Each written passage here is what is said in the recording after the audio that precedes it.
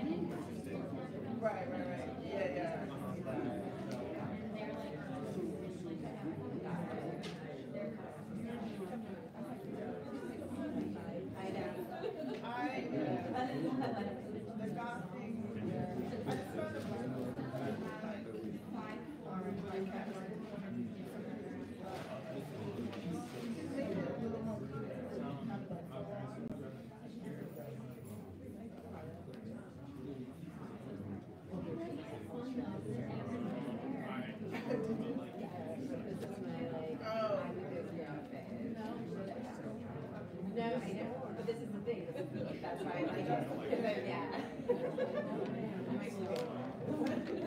I like that I come off.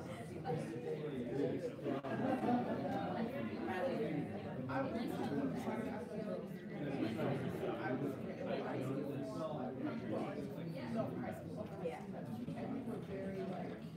So I was always, and it just, I think that the trauma of that repression stuck in me. You know what I mean?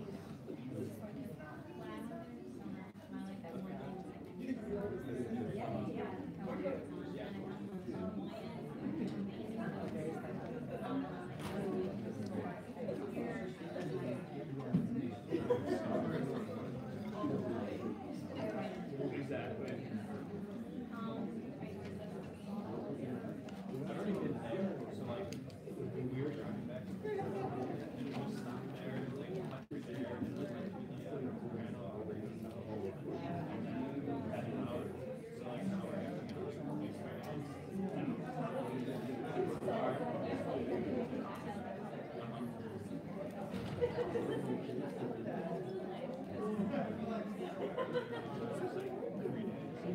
Photo shoot, and afterwards, photographer from online.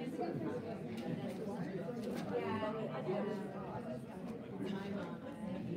I love that you're laughing and I'm all about watching my actually so like I'm just trying to make it I'm in it. Yeah,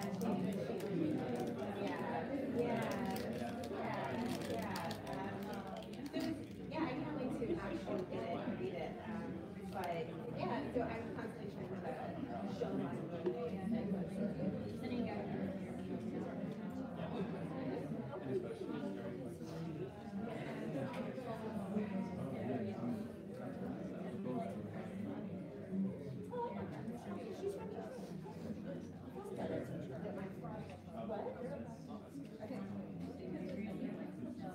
How did my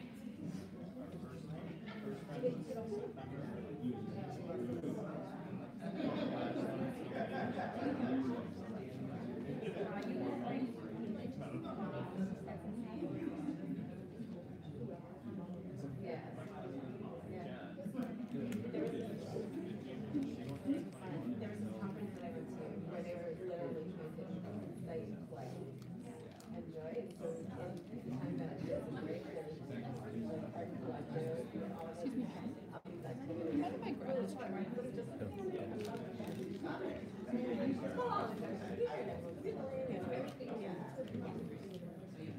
really wow.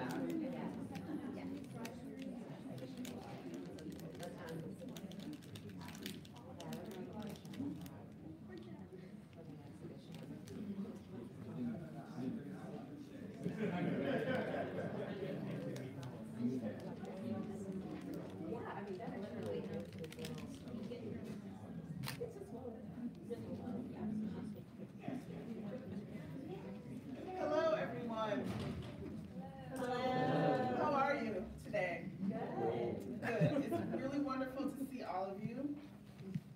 name is Celia C. And I am currently an artist in residence at the Center for Afrofuturist Studies at Public Space 1. And I am a filmmaker and visual artist, and I'm very, very excited and very pleased to be able to present this panel in conjunction with CAS and PS1, Black Women Are the Future. We have some really exciting people that I will be in conversation with today, and I can't wait to present their immense creativity and intellect and innovation. So with that, I will talk a little bit about how this panel came to be. I conceived this panel because I wanted to have a meaningful, conscious, and very clear conversation about the pivotal role of Black women in science fiction. I work primarily in the sci-fi genre as a filmmaker and also as a visual artist. And I really wanted to talk about the role of Black women in science fiction as it relates to the significance of sci-fi as a harbinger of what lies ahead. As we know, the best sci-fi is prescient, and it is driven by innovators. Black women have a legacy of not only being the nurturers of everyone in the world, we also have contributed creative, technological, and scientific innovations that have shifted society in tangible and extremely meaningful ways. We don't always get credit for that, but that is the fact nonetheless. Afrofuturism in particular was a term that was first coined in 1993 by a writer named Mark Derry. He defined it as speculative fiction that treats African American themes and addresses African American concerns in the context of 20th century technoculture, and more generally, African American signification that appropriates images of technology and a prosthetically enhanced future. A very interesting definition. Since that time, of course, that definition of Afrofuturism has evolved. My own definition is that Afrofuturism is an exploration of diasporic futures from an Afrocentric perspective. It is a state of mind, it's a point of view, and a corresponding way of moving through the world, which happens in the arts, in literature, in design, socially, and politically. The through lines are a love for and respect of Blackness, and an orientation toward what lies ahead, absent of the limits that are imposed by outside forces. And so again, the basis of Afrofuturism, for me, is an unapologetic love of Blackness, which leaves no room for self-hate. Afrofuturism is that state of mind that expresses itself in all of these facets of creativity. As we know, America is a patriarchal society with deep roots in racism and misogyny. There are great things about this country. Go back to this. There are great things about this country, but right now, we find ourselves in a political and social climate that is striving to bolster the country's unfortunate beginnings. But I find that those efforts are at cross purposes with reality. As time goes on and humanity rides the momentum of the technologies that we've created, Black women are not going to devolve. We're not going to devolve, misogyny and racism notwithstanding. We have never devolved. We keep moving forward, and for me, science fiction and Afrofuturism are major pathways for that movement forward. For the past couple years, I've been thinking a lot about Lucy. I started thinking about her because of a pattern that I noticed in this country. It's sort of a very insidious pattern. A pattern where Black women's authentic beauty and power is being muted, distorted, or downright erased in media. And media, for me, media is kind of my playground. And so I noticed it there, first. Again, this has happened before. You know, it's happened historically, where everything that is ascribed to Blackness, and in a country where for women, beauty is seen as this, your sort of entree and your value, for Black women, our beauty has always been described as non-beauty. In life, though, along with this pattern, I've noticed that Black women have increasingly been the targets of violence and other kinds of hostility, both state-sponsored and in our own communities.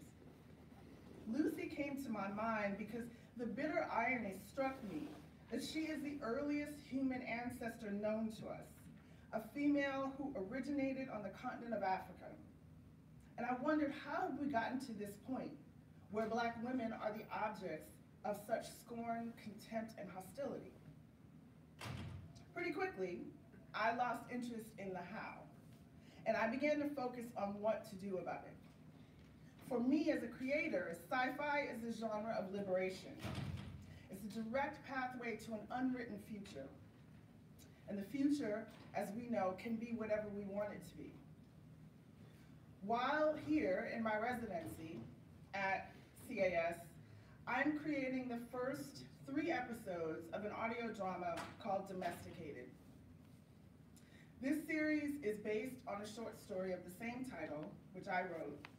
And Domesticated is the story of Araminta, who finds herself in a new reality, where life is now controlled by a race of powerful, advanced aliens who've invaded Earth and subjugated humanity for a purpose that only they understand.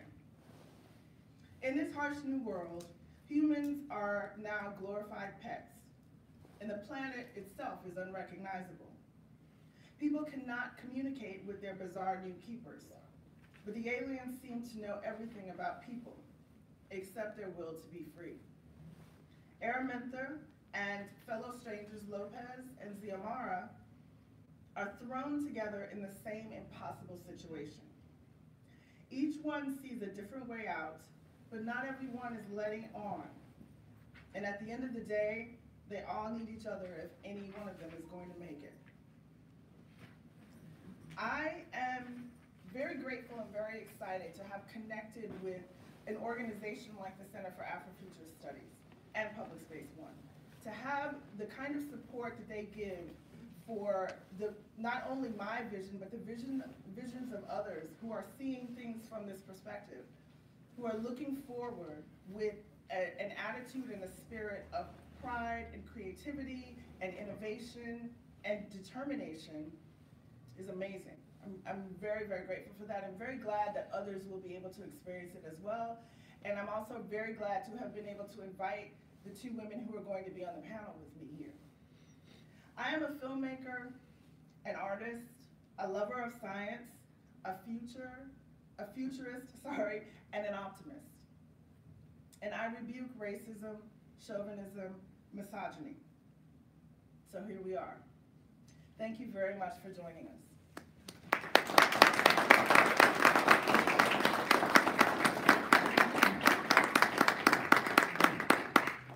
Thank you all so much for joining us here. My name is Anne Duplan, and together with Kalmia Strong and John Engelbrecht, we run the Center for Afrofuturist Studies at Public Space One. We're so happy to have Celia Peters here and to also have Ingrid and Sheree here for what we know is going to be an amazing conversation.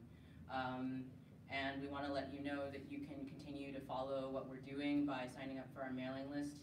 Our excellent cast fellow, Tiffany Tucker, is putting on a salon if you like dancing. It'll be going on in the next, I think in April, but you can find out kind of exact details about that by following us on Facebook or joining that mailing list. And then next spring, we'll have an exhibition up at Public Space One by curator Jamila Hinson. So just keep tabs, and it's amazing to see you all here today. And before we get to the content of the program, I also just want to thank you again for coming, and also thank a number of funders and other folks who have supported this and made it possible. So we're really grateful to the mediaThe Foundation, the Black Art Futures Fund, Legacies for Iowa, a University of Iowa Stanley Museum of Art collection sharing project supported by the Matthew Bucksbaum Family, and to Lauren Haldeman for being visionary supporters of this year and last year's CAST programs. We also want to say special thanks to Little Village Magazine, Java House, the Iowa Writers House, University of Iowa Libraries, and to the public library here, all of whom have been incredibly helpful putting this together. And I can't name everyone, but I also want to say thank you to all of our volunteers, and especially to Tiffany, because this is really a community effort. So, round of applause for that.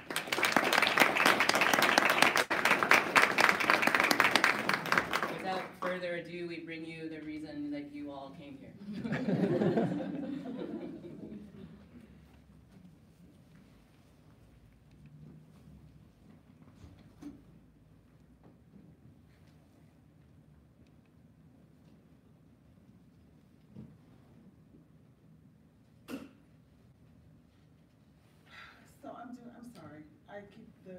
So I'm going on with the opening first, right? Yeah. Before me, okay. So I want to talk to you a little bit about the women who are joining me here on this panel. And I was asked why I selected these participants. And coming up with answers was not difficult at all. I talked about this program with Kamia and John, and over a number of months. And I realized that I really wanted to engage women on this panel who were doing something different than what I do. Because Afrofuturism and science fiction really as a mindset is not limited to one genre or medium or platform. It is a state of mind. It's a way of seeing the world, and for me, it's a way of being. And so I thought about, who's doing this in ways that are very different than the way that I'm doing it. And so we have these powerful, lovely, and amazing women. Sheree Renée Thomas is a prolific writer. She's an author, a poet, and an editor. She has a highly analytical mind, and she's steeped in storytelling that comes from a place of reverence for the fullness of Black culture, including its mystical roots, and an embrace of the future. For me, the combination of what she brings to the table is reflective of the essence of Afrofuturism. It's an understanding that none of the aspects of the diasporic legacy are in conflict. Science, rational thought, spirit, and creativity not only coexist, but strengthen each other. Ingrid LaFleur is a powerful social technologist and futurist who is also an artist in her own right, and a curator who can present the artistic visions of others. She is the founder of a multimedia curatorial project called Afrotopia, which is based in Detroit. Afrotopia draws on science fiction, Black history, technology, social change, and creativity in Detroit and in the world. Ingrid was also a mayoral candidate in her city of Detroit, and she brought a progressive, visionary, futurist perspective to politics. She is someone who is bringing a forward-looking, expansive, and innately Afrocentric perspective to real lives in social technology, in the arts, in activism, and in the political arena as well. So who better to have this conversation with? Now, we will go on to, each one of us is going to give you a short presentation and give you a taste of what we each do. So I'm going to start with mine, and that will be with my... I need a bit of light here. You should have never opened your goddamn mouth. Go ahead. Sorry.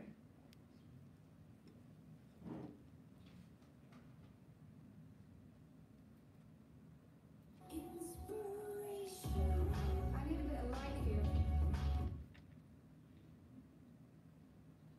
We can go to the other link if you want.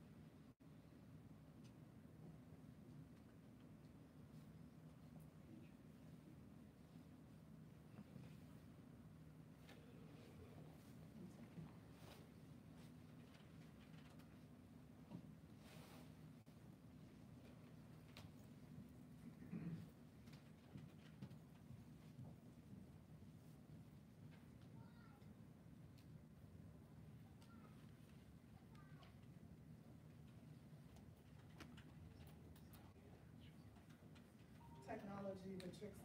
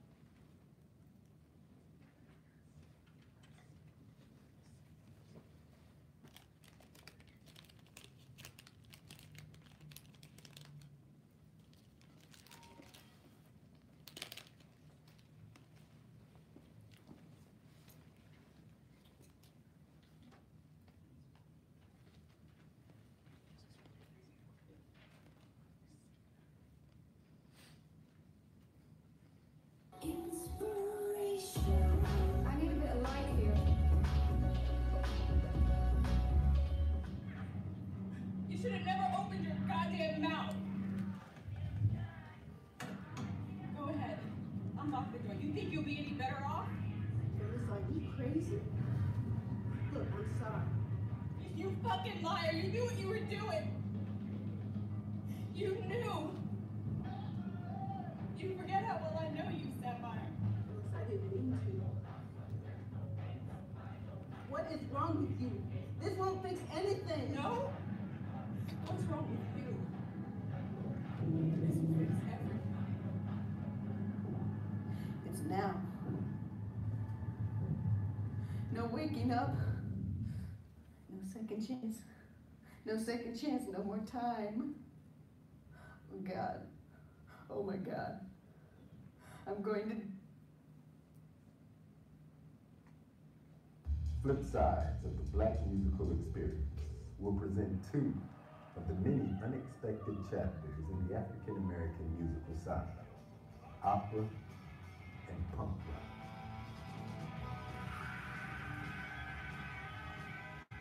Through the lens of the Black artist, both opera and punk share an outsider status that attracts creative spirits marching to the beat of their own drums. This program begins with the songbird, Matilda Cicieretta Joyner Jones. On the other side of opera's opulence is the gritty discontent of punk rock. Segment 2 of this program highlights a revolutionary Black band from the Motor City, Death.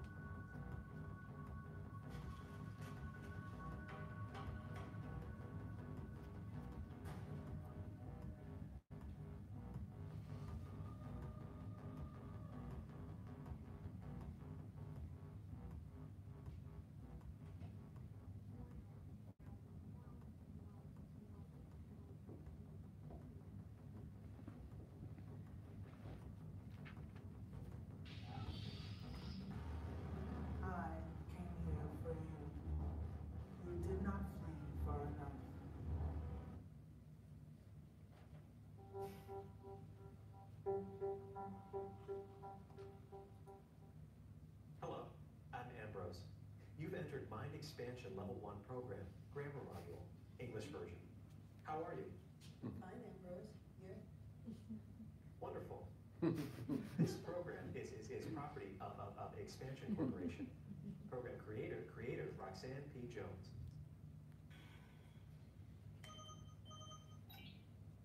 Dr. Robinson. Roxy, expansion call. They want the software on the 23rd now. This is not a joke. Yes, it is. That's not even a week, Elliot. What happened? This program will teach you basic grammar. I walk to the table. The subject of the sentence is I. The subject is a noun. A noun is a person, place, or thing. I am a person. The table is a thing.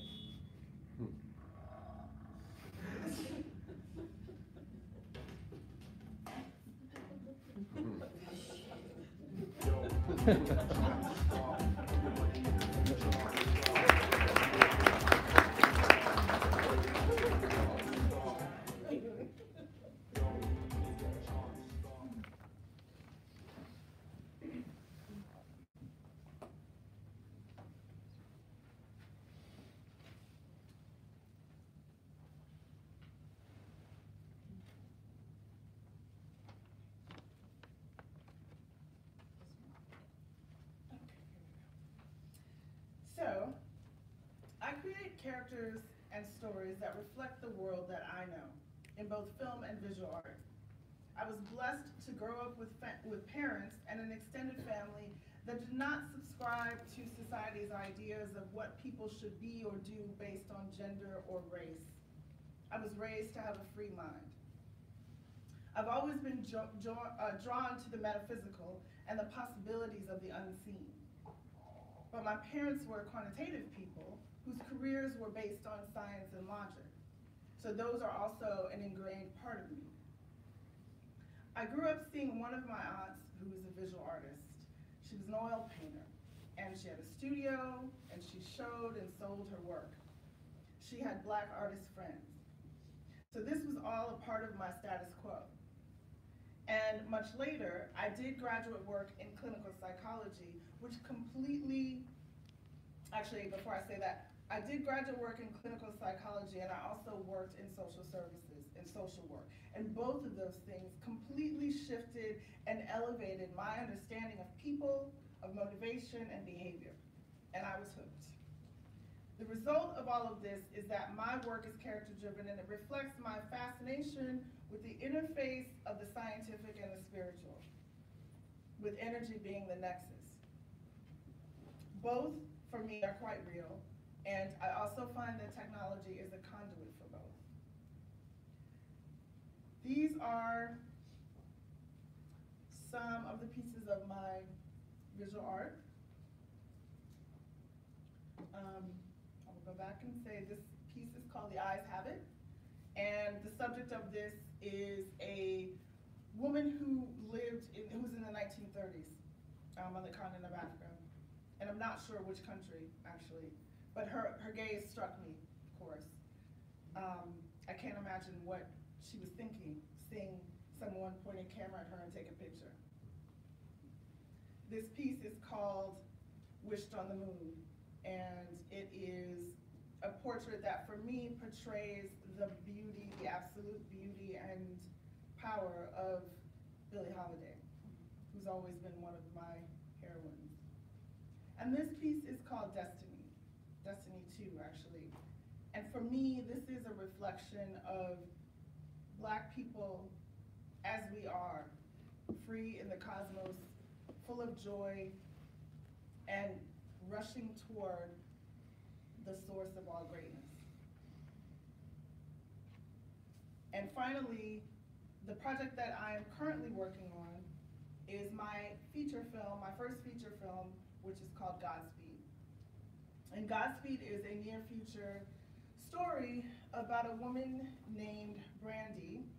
And Brandy is a mathematically inclined woman who's living in New York, very successful.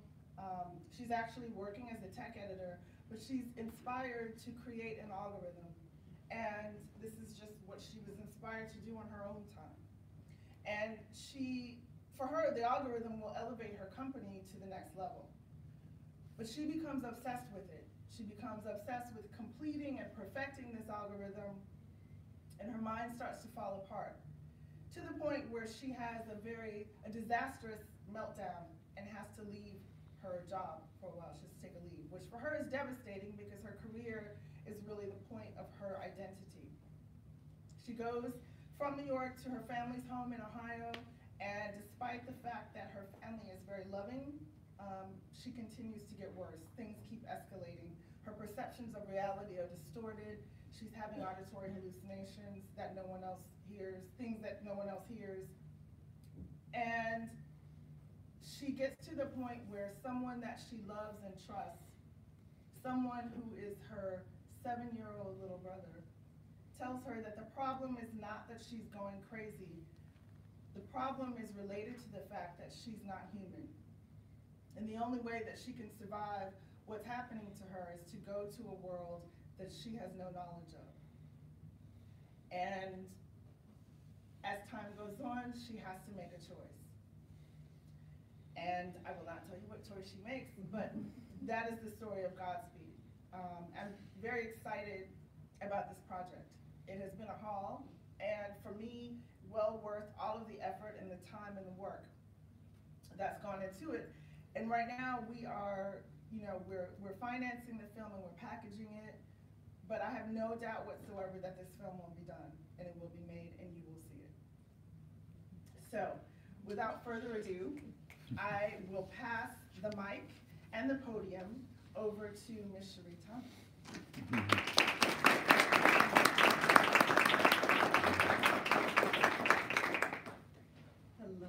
First of all, I want to say thank you to Celia for thinking of me and bringing me to this wonderful space. I had no idea there was a Center for Afrofuturist Studies, so that is amazing. I've told everyone I know.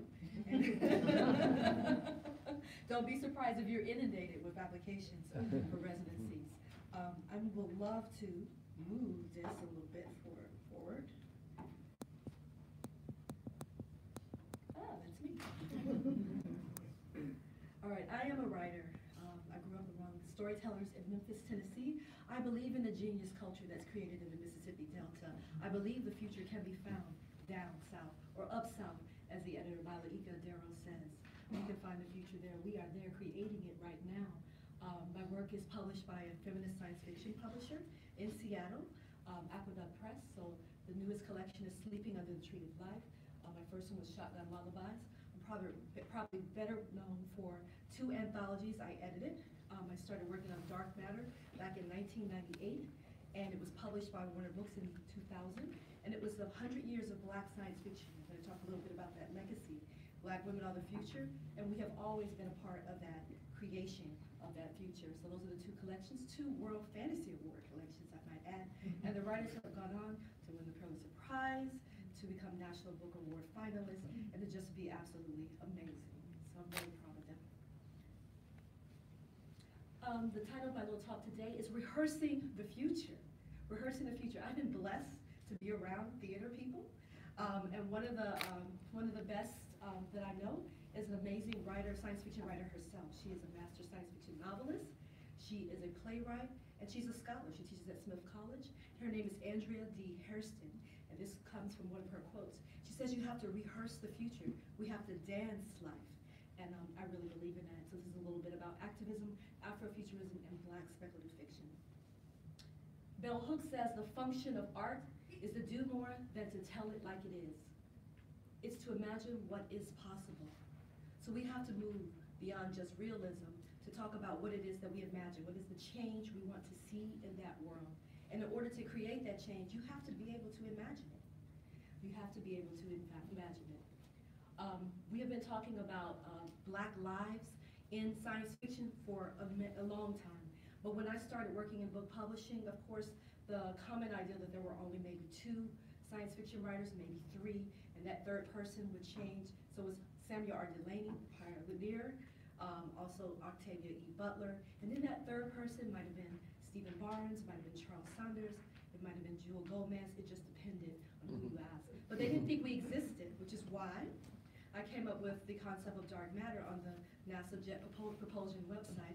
I was tooling around in there, and it seemed like a fitting metaphor for Black contributions in science fiction and beyond.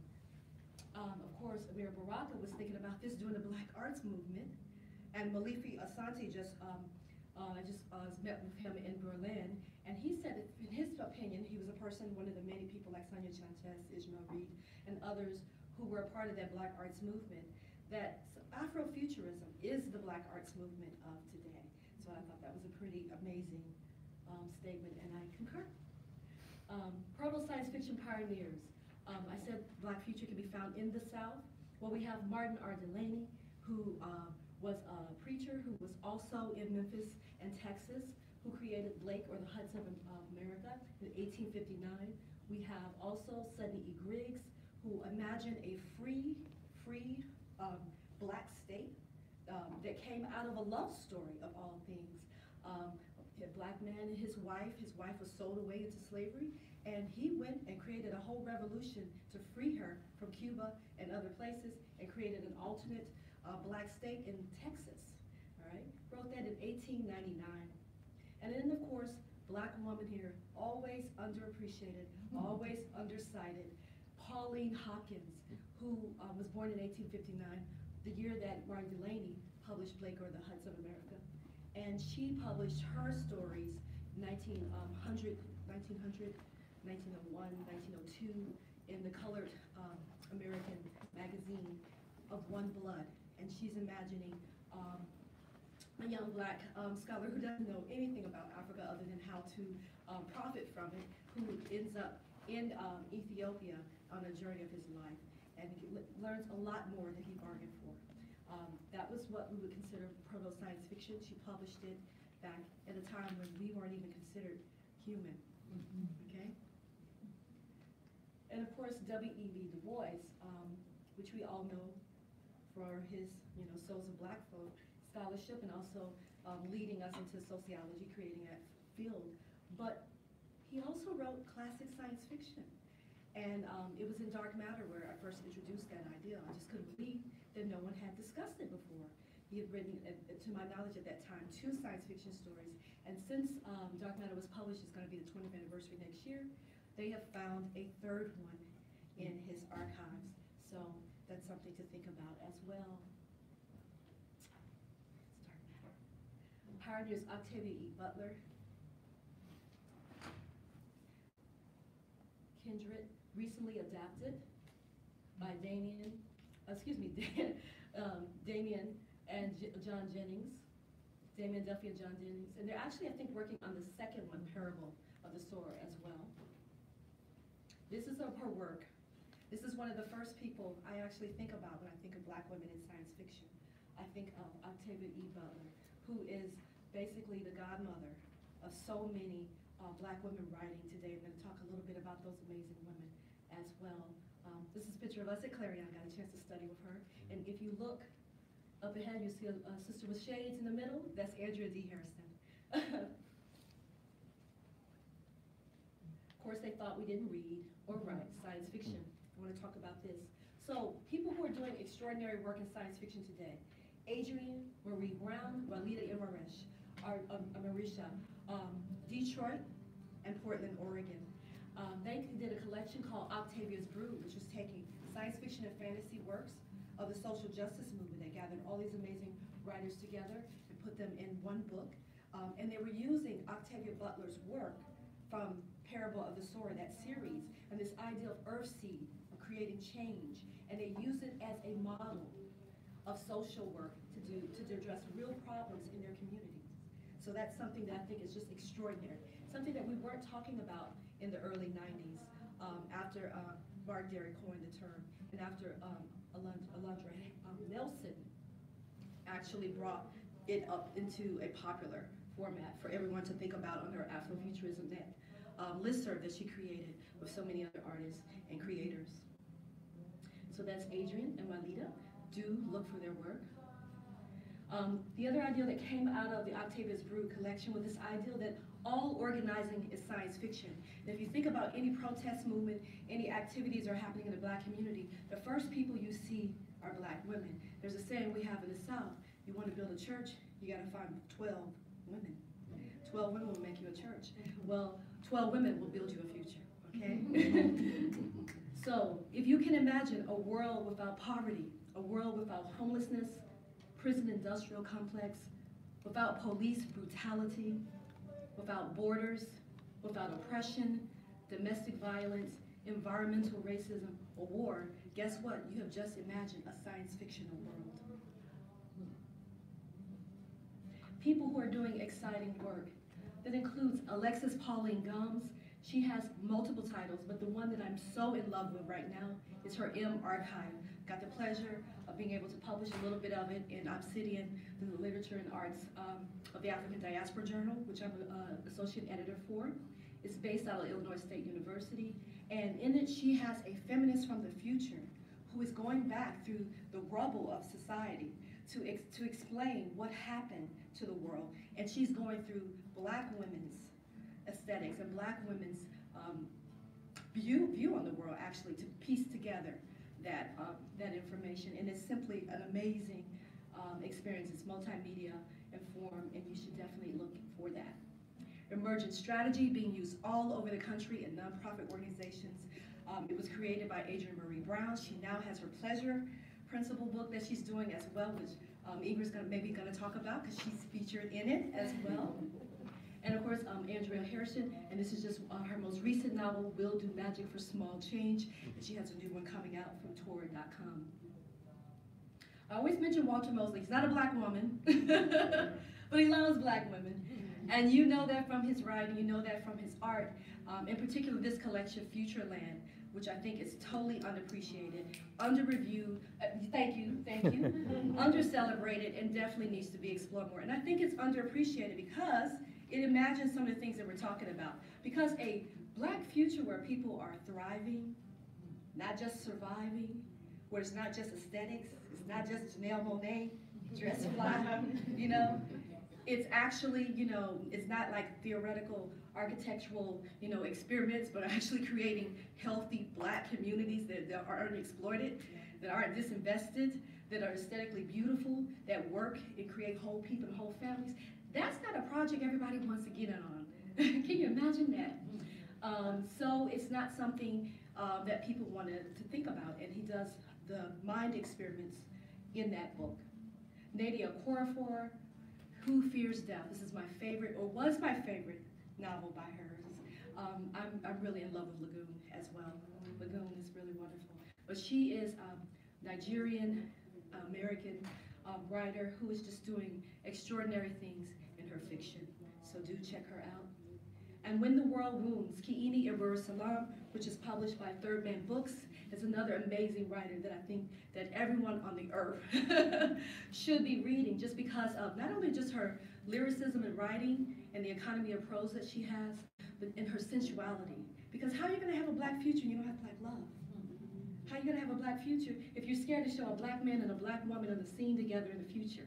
Think about the movies you've seen. There's usually one Black man, and you don't see him connected to the Black community at all, or one Black woman, and the same thing is for her. But showing actual Black, healthy, loving couples, that's a science fictional act in and of itself. But I'm told there's something I should be watching, so we'll be talking about that. And of course, right now, Nora K. Jemison, N.K. Jemison, I see all this like quiet applause in the audience, who is just making history by merely doing her work. She has an extraordinary mind, and she has a great love for us, for all of us. And that's the thing about Black women in the future. We love the world, we love everyone. If you take care of the people at the bottom, you're gonna help everyone in the entire society. So I'm just gonna end with Nora K. Jemison right there, but I wanna thank you all for having me.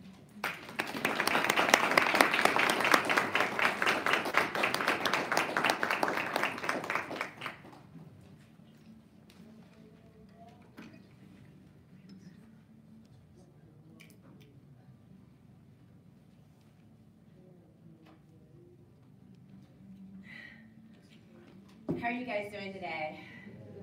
Good? Sounds like good. How are you doing? We're talking about Afrofuturist. Yes. Good, good. Awesome. So, I am Ingrid LaFleur. I'm a big lover of Afrofuturism, and I've enjoyed this journey that Celia and Sheree put us through because it brought back all the memories of being on the listserv that Landra Nelson put together, and just experiencing the evolution of Afrofuturism. I've been a big fan probably right after it was coined. I've been involved. And one of the things that I've always been interested in was the imagination part, just the freedom to imagine Black bodies in all these different spaces. And so about 7, 8 years ago, I moved back to Detroit and curator and decided to create Afrotopia because all the futures were being crafted aggressively still by white men, and Detroit is 85% Black. So I thought Afrofuturism has to be present, but I really didn't know how it should show up. And it started with teaching people about Afrofuturism, what it is, and really introducing it to Detroit, and really understanding that I'm not necessarily bringing Afrofuturism or really introducing people to Afrofuturism. What I'm doing is awakening the Afrofuturists within you. It's already there. And it's just kind of like a reminder, or, oh, there's a name for that, or there's a whole community of people that I can find because of this label. But as Sheree has definitely pointed out, we've always been Afrofuturist. But the question is, when you're in a majority Black city and you're dealing with deep poverty, how am I going to be asking beautiful children to imagine any sort of future? They're walking through neighborhoods that are decimated. There's litter everywhere, abandoned homes that are extremely dangerous, just sitting there rotting because the owners refuse to do anything or they're waiting for the market to change. When children are living without water, in Detroit they're cutting off water by the thousands, okay? So, you know, as a curator, I'm coming in like, let's imagine all these Black futures, and people are like, I don't have no water. So that kind of shifts things, right? Just a little, nothing major. So what ended up happening was I became, of course, deeply concerned about what's going on, really looked to the social justice community to inform me, because that's something that we have to always remember. There's always somebody working on the problem. There's someone who's already thought of a solution. So it's really about either, I don't know, tweaking the solution or supporting that. And I was more in the mode of supporting that. And that's why I ran for mayor of Detroit. In that process, oh man, that's a process. I became acutely aware of the economic problem. And that's where I am today. And this is what I'm going to be talking about. Securing Black futures. I love this quote by Audre Lorde. I am a pleasure activist, and I'm in Adrienne's amazing book. She interviewed me, and I'm very thankful for that. Pleasure, for me, should be part of every moment of every day. And Black bodies, for centuries, had been denied that access to that pleasure. We weren't supposed to be sensual beings with desire and joy, delight. We're not supposed to play. We do all of these things. So whenever we engage in those acts, it's already a rebellious act. And it really reinforces our existence in that we're human beings, which society is still kind of on the fence about. So, you know, when we're thinking about economics, then where's the pleasure? Because right now we're in that survival mode. And how do we get to the thriving mode, right? Because survival mode, we're barely making that survival mode. But to do that, we're working 2 jobs. We're worried about our kids getting from school back home because I'm still working, it's cold, my child might not have a coat, I might not have food, we might have to go to the food pantry after school. All kinds of things are happening, right? So it's a struggle just to make it to this one point. And then you don't have a system that's actually supporting you. So that causes problems. So I've been trying to think about, it still did it. I've been trying to think about, like, what are these tools that we actually need? Because I kind of, you know, it's one thing to think about different policies, you know, that can go into effect. but have they been economically viable for Black bodies? And for me, the answer has been no. They have been helpful in certain ways to help us to get to just a little bit above survival mode. But I really feel like right now, this is our moment to really see what we can actually create. So before we get to that point, I just kind of want to talk about our current economic system. This is a piece by Philandus James. And I like it because I do think that the current economic system is quite thuggish. It's a bully kind of situation. It's forcing us to participate in a system that basically distances us from resources. So we're always managing. We're not part of the ecology. We're not part of this beautiful ecosystem. We're just managing these forests, just managing these waters, and they're just supposed to just serve us for however long we want, even if we pollute them. Everything is transactional, and that's what Audre Lorde was talking about.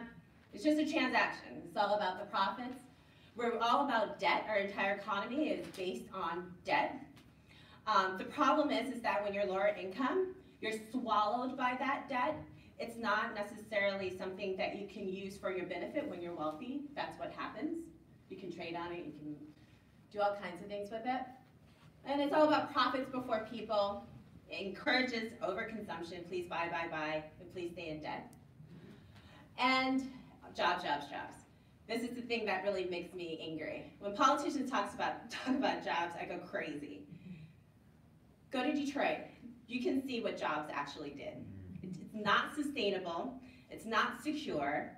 If you lose your job, most of us are without the savings to actually be able to look for the next job.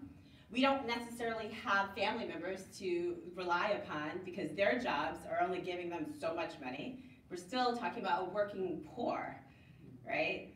Working poor means you still can't make it. So if you lose your job, then you could be homeless, right? So I do not believe jobs are the answer.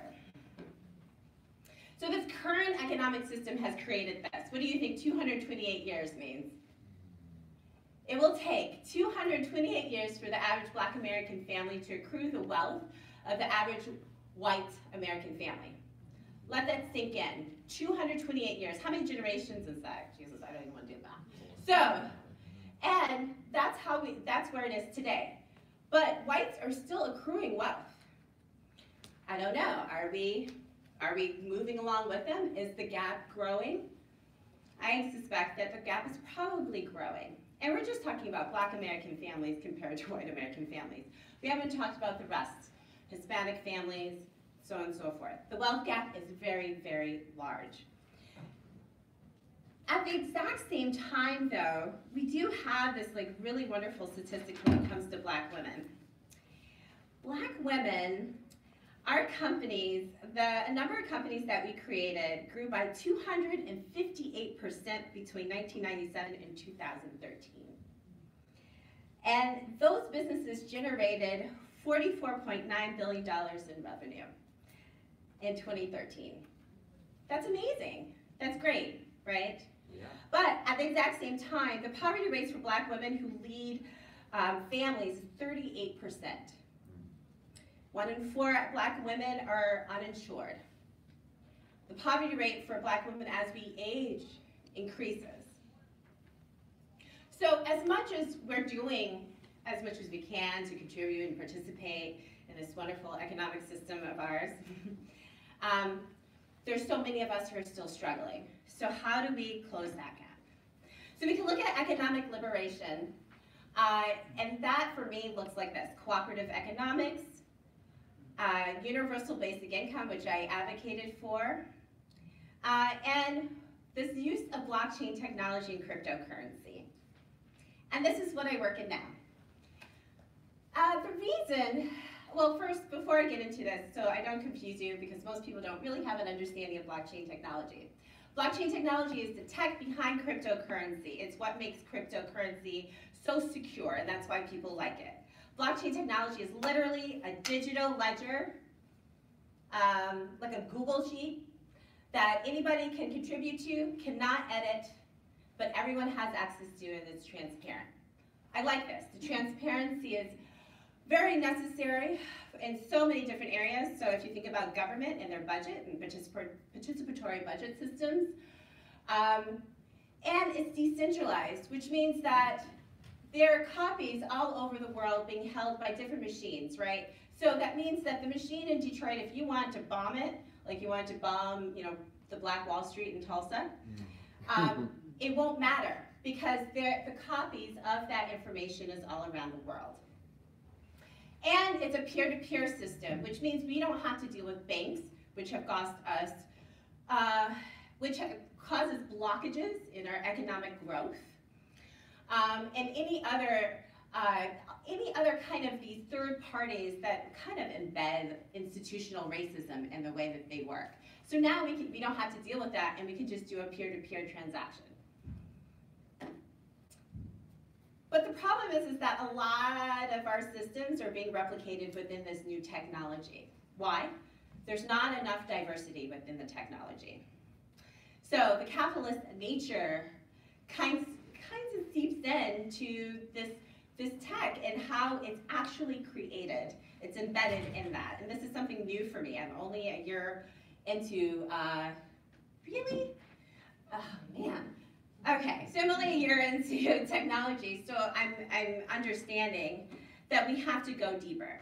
And how do we go deeper? With these Afrofuturist kinds of principles. And I just pulled this from all the material that you were just presented.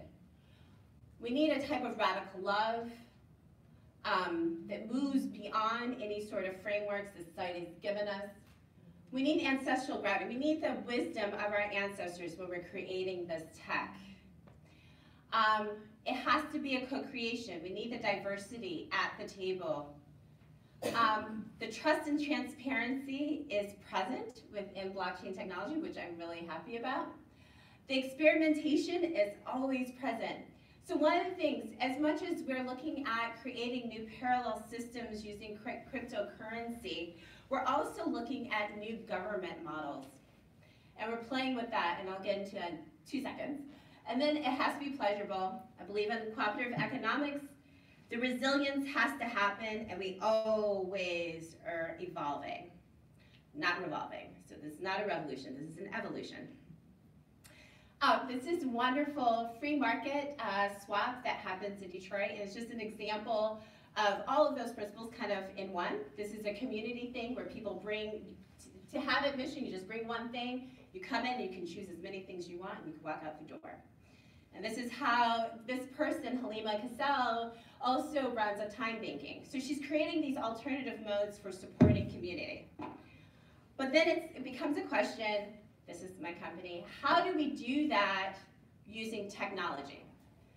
So I am working to create a decentralized autonomous community. It is literally like a digital cooperative.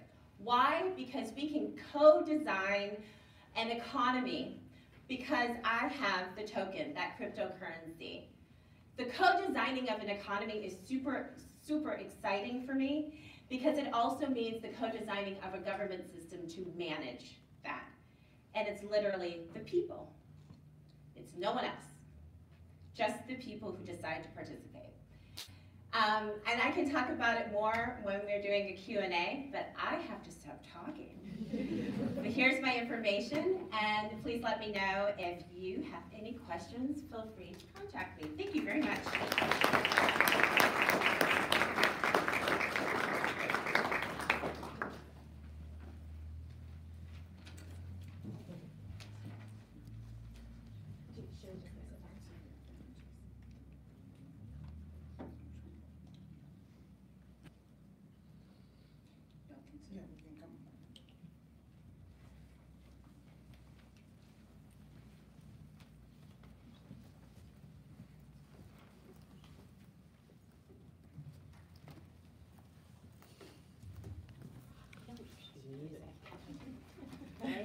Can we do like an Afrofuturist music interview?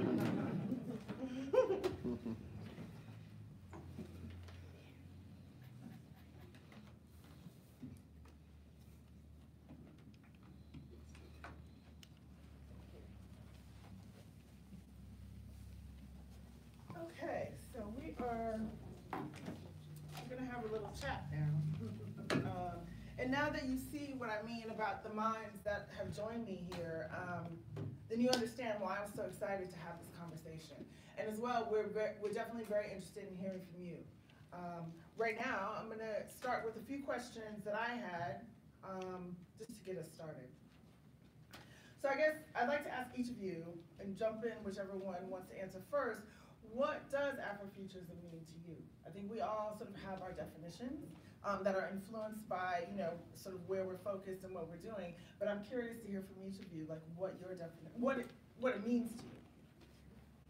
All right, for me, Afrofuturism should be plural. It is a movable feast.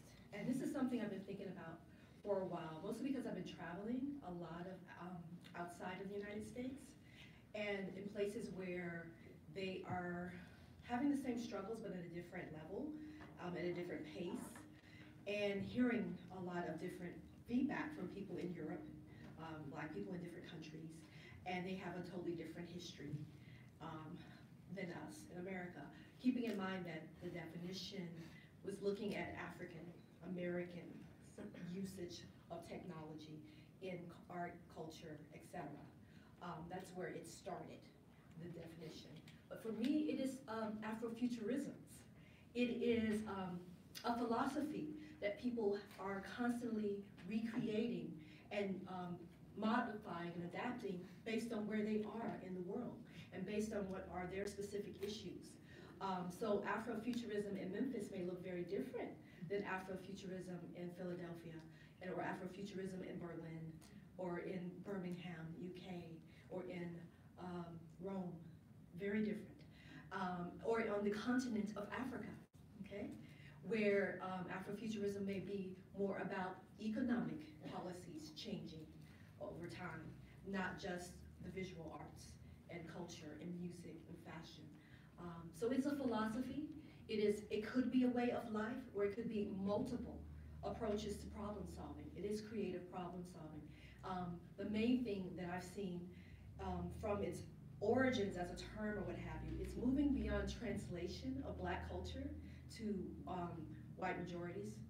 It's moving from being so self-conscious about the white gaze and what it means, and in terms of academia, in terms of scholarship, it's rooted more in Black communities. It is a grassroots, global movement that has many different hands working on it. And we are resisting, I think, a rigid ideal of what it is or what it should be. But it is almost always now centered by Black people and what they think is important about what their future is going to be. And also reimagining and revisiting what the past is, because you have to have the Sankofa approach to it. You cannot build the future if you don't have a sophisticated understanding, a truthful understanding of where you've been.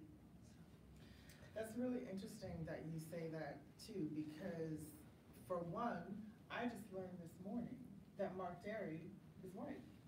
The writer who coined the phrase Afrofuturism. I didn't know that until today, honestly. And so I knew about his article and all that, but I didn't realize that he was white. And so all along, for me, that definition has the agency, Black people's agency, is a core part of what Afrofuturism is. And I didn't, I don't think that necessarily when he wrote it, regardless of whether he was white or Black, it didn't really seem like that was a part of it necessarily. He's a cultural critic and a poet. Right. With punk origins, I just learned, which is amazing. Very interesting person, and we actually had a chance to talk about it because I had been holding my tongue for years because I had so many questions about the article. It's in his Flame Wars book, a classic. I was like, why did you only speak to Samuel Delaney? How did Trisha Rose get in the conversation?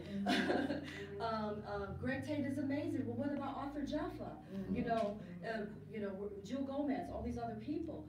And we talked about that at the Bronx Museum of Art, at the Black Speculative Arts Movement, which John Jennings and Dr. Renato Anderson at Harris Stowe University created out of their Unveiling Visions exhibit at the Schomburg in New York. And one of the things that he talked about was that he just didn't, he didn't know. He tried to reach out to Octavia Butler and wasn't able to get her involved. And so he just reached out to who he was aware of, because it was something he was observing. He recognized that it had been happening, and he was just trying to put a term to it, to try to describe what was happening. But he's very open, very much a supporter and ally, the way you should be an ally. I feel like he demonstrates that very beautifully. But I do think that the evolution of the definition has picked up this idea of agency. It just is sort of taking it and run with it, and there's a momentum behind it. And I think that certainly for younger people who are learning about Afrofuturism now, teenagers and people, maybe not much older than teenagers, it's intrinsically a part of it, that agency. So Ingrid, what does Afrofuturism mean to you? Well, I think you guys have kind of covered a big portion of it, and it's true, it is a point of contention for a lot of my friends that a white man coined the term, but we've made it into what we wanted to make it into. I think there's just like a couple of things. Afrofuturism is not a reaction to something, so it decenters this resistance to white supremacy or racism or any of that. It really is just, I'm going to make what I want to make and imagine what I want to imagine, but not in a reaction to, right? And I think that that's really, really important, because so many parts of our worlds as Black-bodied people tend to be a reaction to some sort of violence or harm or something that happened to us. So that's really important. I really love that you, Celia, that you said unapologetically we're about Blackness. And that's one of the things that I found having conversations about Afrofuturism in, for instance, South Africa, where white-bodied people see themselves as Africans, so therefore they want to be part of that conversation. Not saying that they can't be, but I just really am very, very clear that Afrofuturism is centering Black bodies.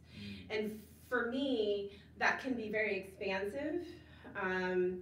Blackness is pretty large, and it can include, whomever identifies as a Black person, but I specifically am saying Black bodies because our world is reacting to this body before we get to our mind, our soul, and all the wonderful things that make us wonderfully Black. So, so whenever whites want to enter and want to kind of negate that, it's like you're kind of missing the point. And then the other thing, well, there's two other things. Spiritually, the spirituality of Afrofuturism is extremely strong. I've seen in many courses and classes and people teaching who don't want to deal with that. Then you're not dealing with Afrofuturism, and you're not dealing with Blackness, because it's intertwined, you can't separate it, sorry. Spirituality it's embedded in the Blackness, in the Black body, in the way that we live.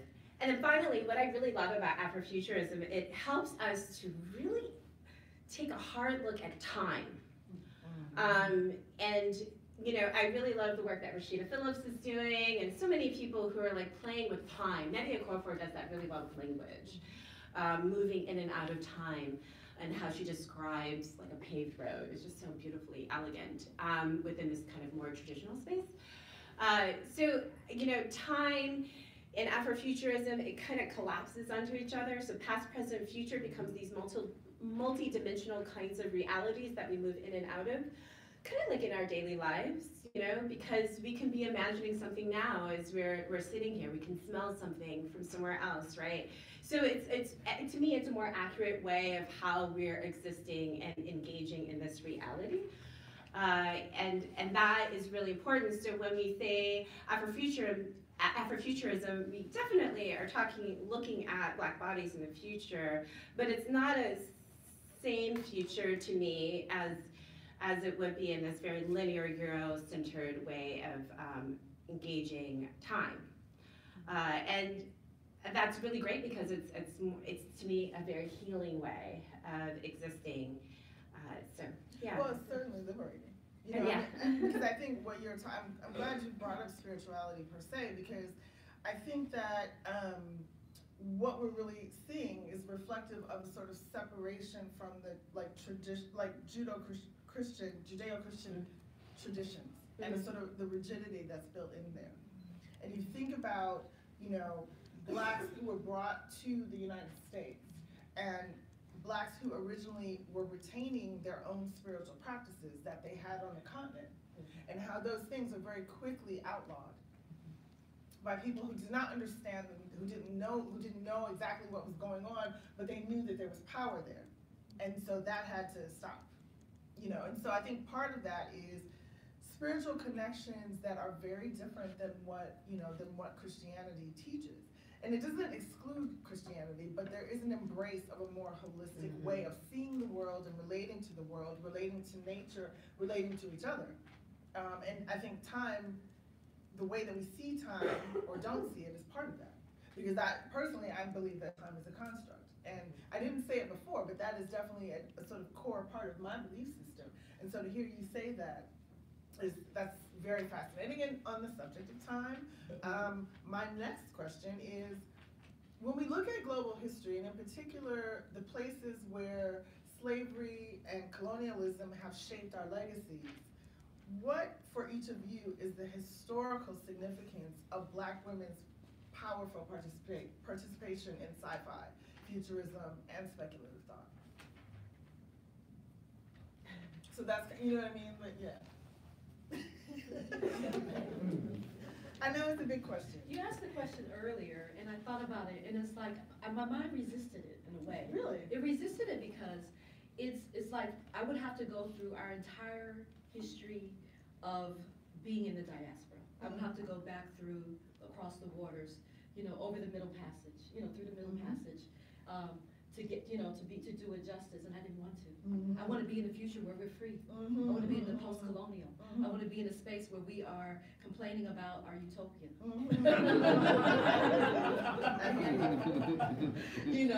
So people that came to mind, of course, the Amazing Sister was planting trees, in defiance, risking her life to do this. It's like all these different people, we're always there. There is no moment, there is no act of liberation that took place anywhere in the diaspora, at any part of the time continuum, that Black woman wasn't present. And I'm thinking about like a body of work that I love magical realism, or the original term, the marvelous real, that comes from a Cuban writer, Alejo Carpentier, right? And he was a historian initially that was trying to write about Haiti and the independence movement.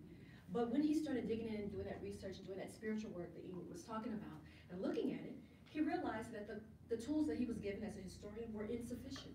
They were not enough to do justice to what took place in Haiti to create that successful slave uprising. He had to look at voodoo.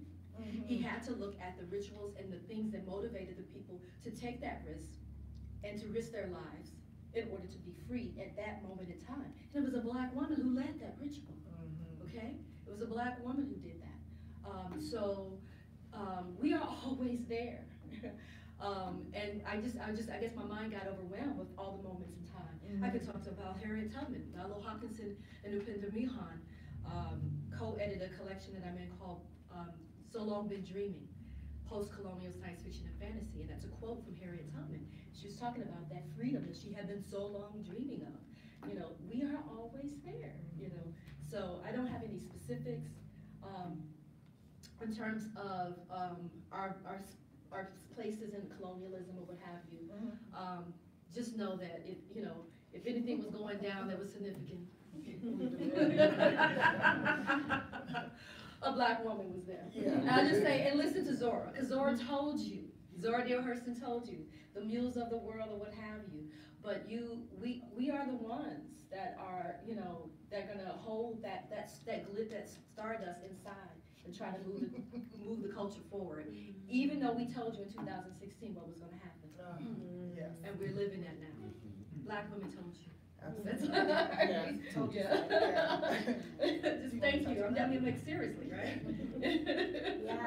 Yeah, I just say yes, and not only do they help hold the stardust inside, but they remind us that we are made of stardust. And so I think that you know, the principles that I pulled I think are very maternal, and I think it's really coming from watching and listening to like Adrian and all these, and reading science fiction by women, that all of that came from, really. I'm full on inspired by the strength of Black women. When you were talking, the first thing that came to mind was this woman, forgive me, I forget her name, she was a slave, and she decided to escape. And she basically hid in this like kind of crawl space in a house.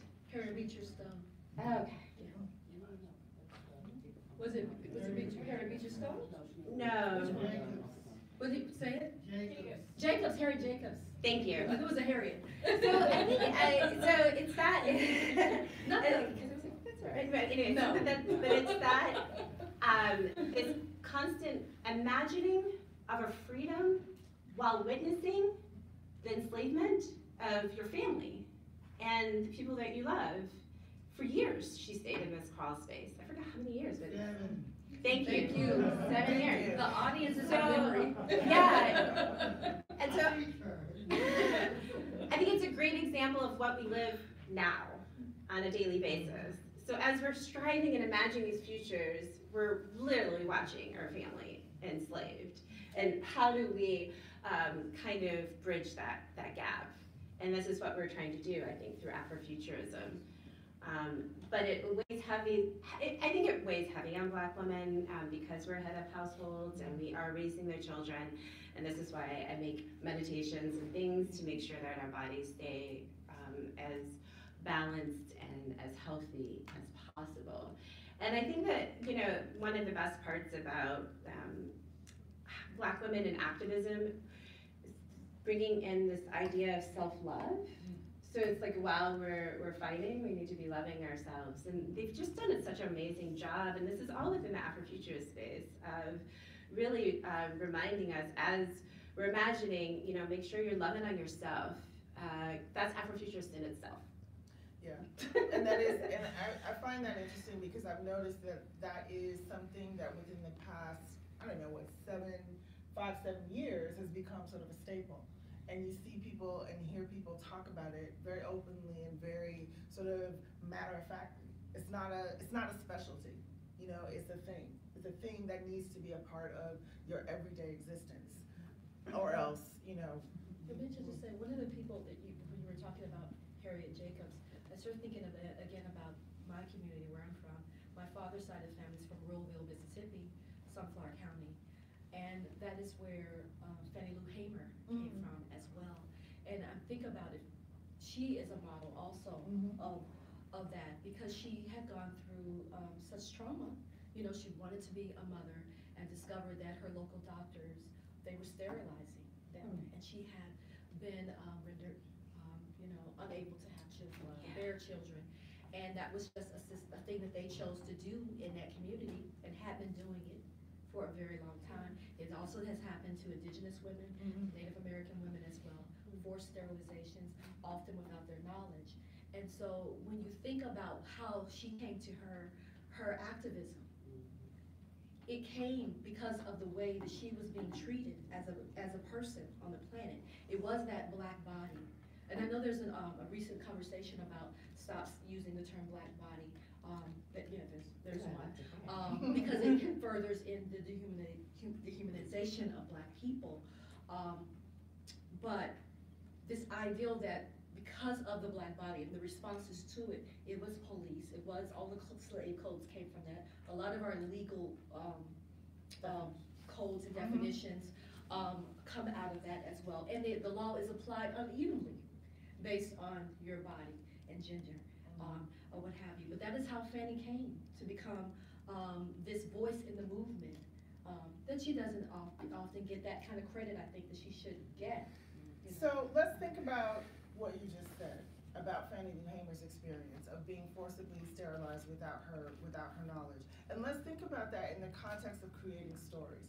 And when we look at stories that are very, you know, entertainment content that's very popular now, we look at something like Game of Thrones, or something where there's like a sort of sprawling timeline and there's generations and there's time that goes on.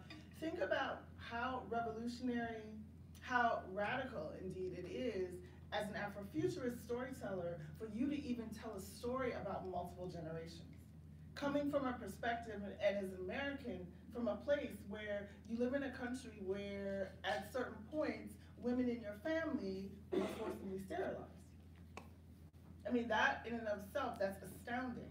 And it really brings a lot of more dimension to this, to everything that we're talking about. I mean, I just want to contextualize that a little bit for people, because it's not just a matter of, I mean, creativity, the creativity within Black women and within Black women who are doing sci-fi and futurism is immense, but there's even more to it than you think.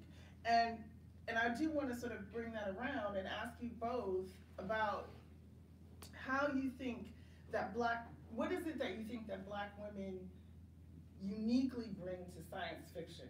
And I'd like you to give an example of someone who you think is doing this in any medium. I know, there's a lot, but I'd just like to so that we can get in your head a little bit. Now I'm just so very conscious right now of my obsessions.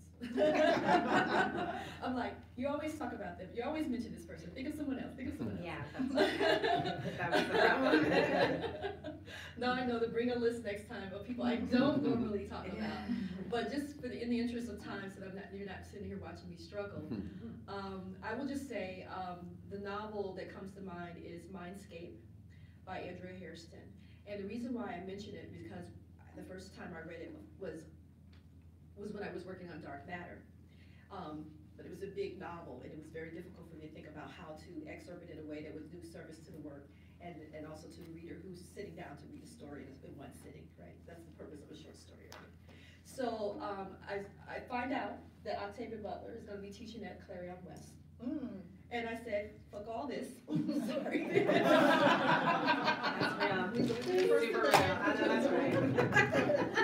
I'm going to Clarion. I mean, I had been seeing it in, Localist magazine and all that, and everybody, their mom said they went to Clarion West. It's a science fiction workshop, 6 weeks. You drop out of your life. You might lose your home or your husband or whatever. And your children might not remember your name when you return. But you're in Seattle for 6 weeks. Every week you have to write a short story, a beginning, a middle, and an end.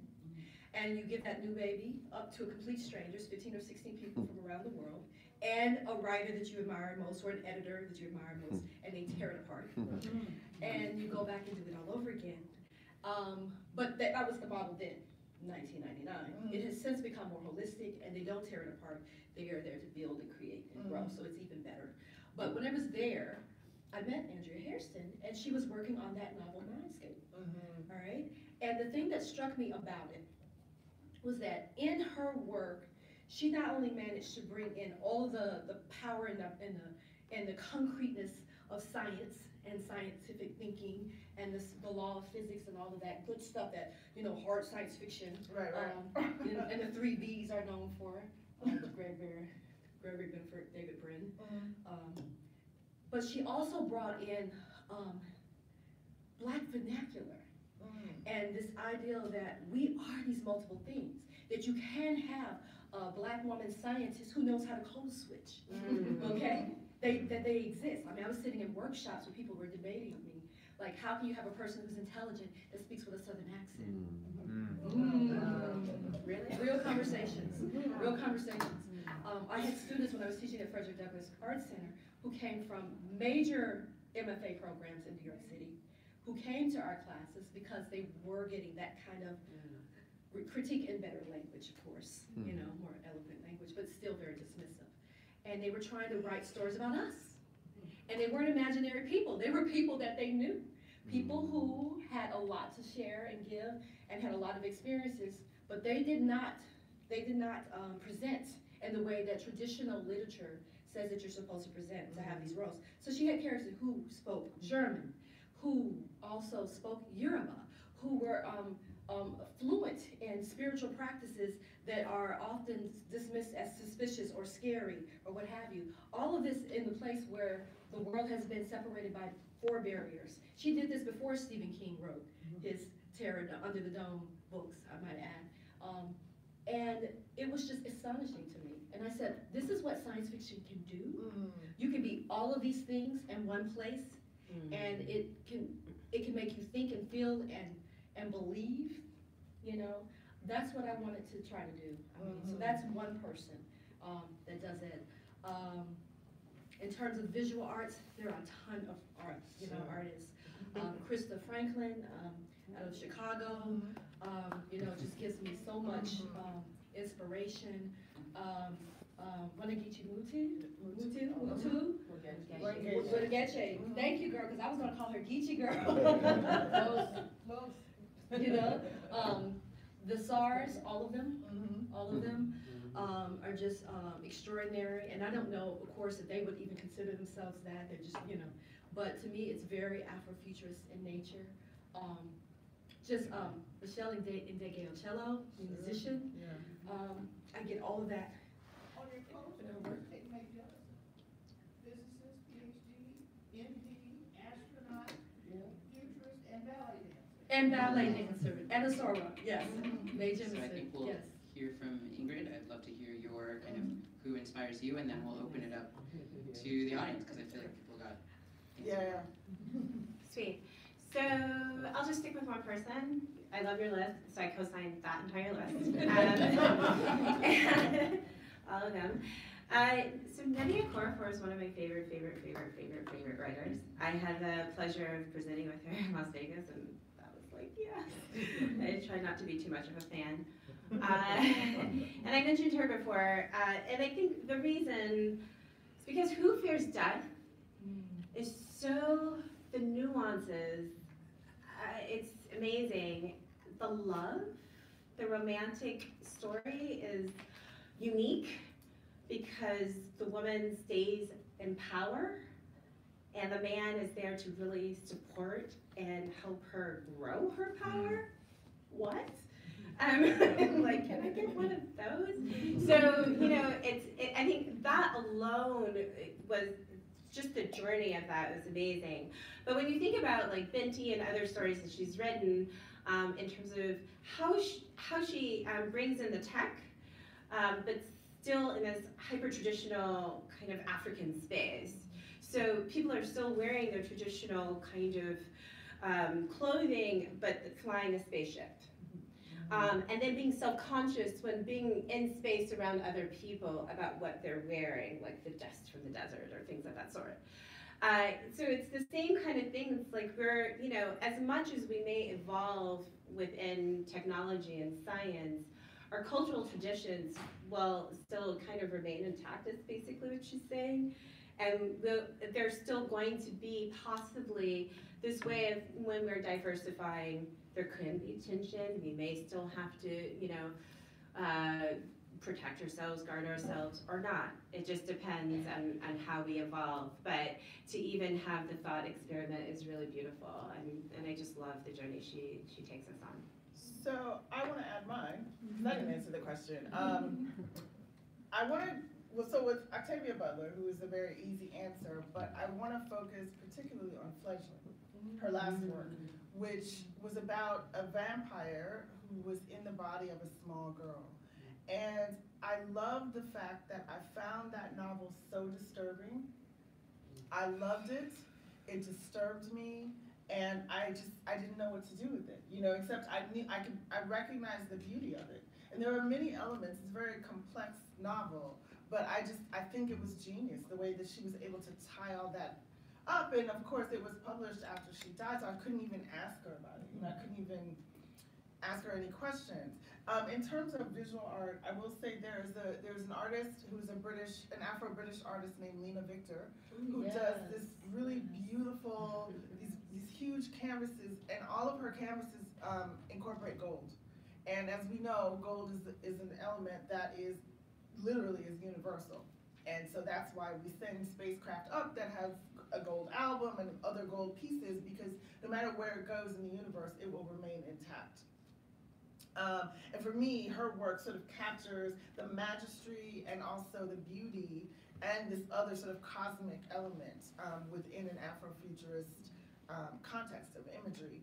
And then there's another artist who is Canadian named Kaylin Michael, who's doing really, really beautiful work. That is, she's a visual artist and also a graphic designer.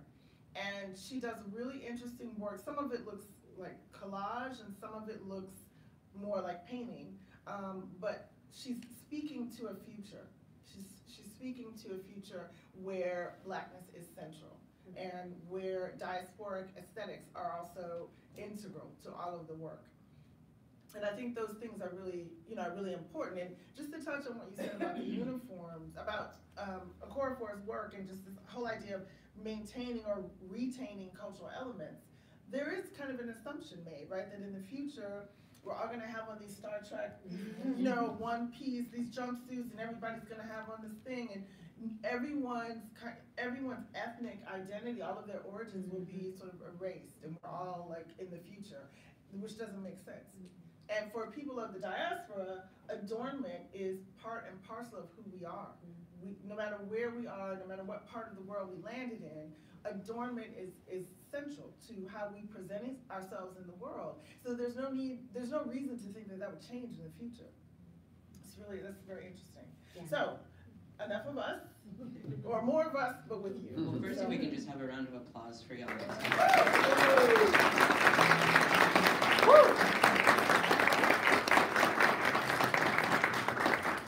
So I have this mic up here. If you raise your hand, I'll come running over to Tracy Morris. Hey, man. I'll keep it locked. Hey, Sheree. Hey, Tracy. How long? Oh my gosh, Yes. It's been a minute. We've known each other a long time. I'm very happy to be here in the flesh, even though I will check out your presentation. So you may have said something about this already, but I'm interested in your thoughts on your comment about Afrofuturisms and pluralism. And I want to know what you think of how that dovetails into the notion of Pan-Africanism in terms of cross-ethnic African cultures and unity, basically. And for Ingrid, I had a question, which is, and you may have addressed this earlier. I was thinking a lot about Dahlgren when I was listening to your comments and how Delaney made this world that was based on an anti-technological premise and a barter system, including sexuality and all of that. But, how do we negotiate the non-fetishization of technology that's particularly Eurocentric or just whatever? But, like in your comments about cryptocurrency, I immediately think, who owns the servers? Who owns the servers? Like, how is this a Eurocentric? It feels to me like a Eurocentric space. I've never felt invited to even know more about cryptocurrency. And so I'm interested, I'm beside yourself. Your singularity proves the point. But I'm interested also in how it's not, this fetishization of technology is also something that's deserving of question, like just because it's new don't mean it is helping. So I'm interested in the idea, the way that Delaney flips that, what your comments on that, and particularly Sheree about your notions of Pan-Africanism and Afrofuturisms, plural. The thing about it is that when I think about the future, and I think that one of the more science fictional concepts I can think of is an African continent of all of the nations completely being dedicated to their prosperity. It is completely reversing what is the present and what has been historic, at least since colonialism, reality, all right? So what we know of is that I can go to Iceland or flow through Iceland, or I can be in Belgium and they will celebrate their chocolate. But we know that there aren't any cocoa trees in any of those countries, right? Okay? I can go to Rome and I can have a delicious cup of Italian coffee and be reminded that that's not Italian coffee, that's Ethiopian coffee, right? And then I can go through Somalia and hear people complaining about pirates. Oh my gosh, the pirates, but, and realize that guess what? They are highly pissed, they are big mad, because all of the things that make their country, that could make their country prosperous are being taken out. the wealth is being extracted, right, at their expense, and they don't see any of it. So of course, if a Western ship comes through the port, they're gonna jump on that joint, because they're not gonna starve, and they're not trying to disappear, right? So when I think about the future in the science fictional concept, or the futures, I'm thinking about all of these countries. It's 55, right? 55, I believe, including the new Sudan. Right. All right.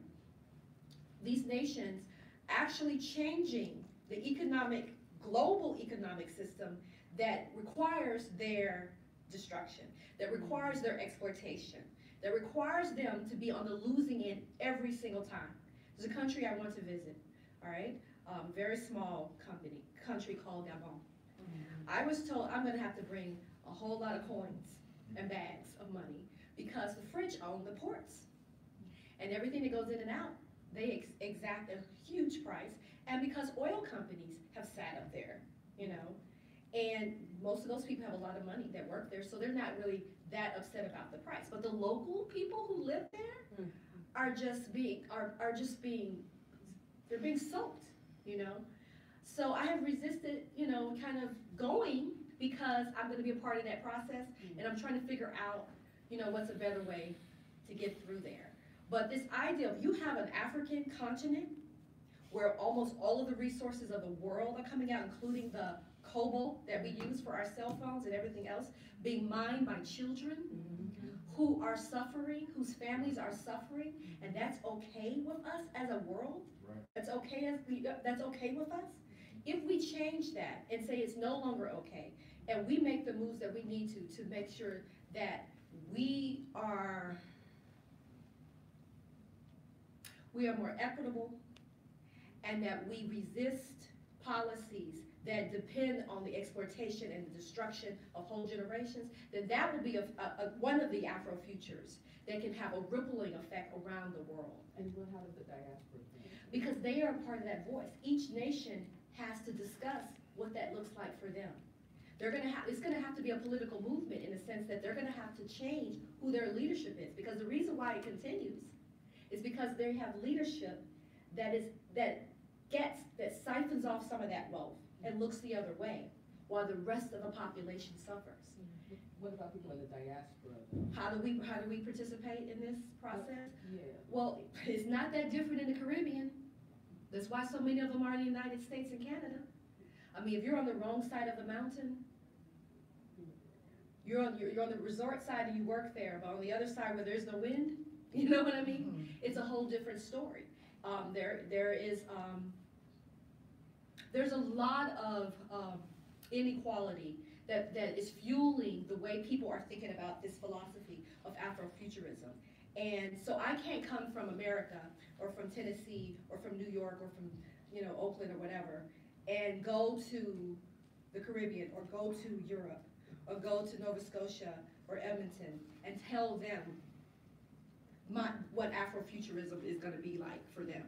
They're going to be a part of that process, and they're going to shape it based on their historical experience, where they are, and where they imagine themselves, where they want to be, in the future.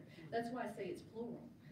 And part of that plurality is having a space where we can all share data, share what's worked, what hasn't worked, and discuss that.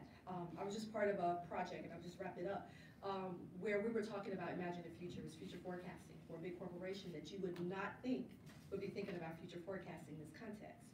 And one of the people there was a Norwegian futurist who has lived through a lot of the things that he predicted when he was a young man. They've happened. And he's frustrated, understandably, because in Norway, they have benefited a lot from their practices, from their socialist practices, but now, after having benefited from it, they want to pull the ladder up. And they're doing that partially because their population is slightly changing. There are browner people coming in the country. And so now, all of a sudden, oh, if we raise the votes for ourselves, their votes are gonna rise too, and they don't want that. Well, we know that very well in America. That's the whole philosophy in our country, almost, you know what I mean? So he's watching this play out, and it's very frustrating for him. And one of the things he kept saying during our project meeting was, Ask Norway. We would come up with ideas. He said, well, we tried that, and this is what happened. We had to ban private hospitals in Norway so that we would have excellent health care for every citizen, because there would be only one system in which you could practice medical, care and health. And so we would get all the excellent people, right? And everyone could benefit from it. But if you have a private system, then they're just going to siphon off the good people, and the rich people are going to be the only ones who have the care. So he had a lot of things that they've done. And his whole Ask Norway is something that I would see us doing on this African diasporic level of sharing information, what practices we have tried, what experiments that we have done, how it worked out, how it failed, and how it can be changed and adapted in all these different communities, using possibly Earthsea and some of those other science fictional works as, modules.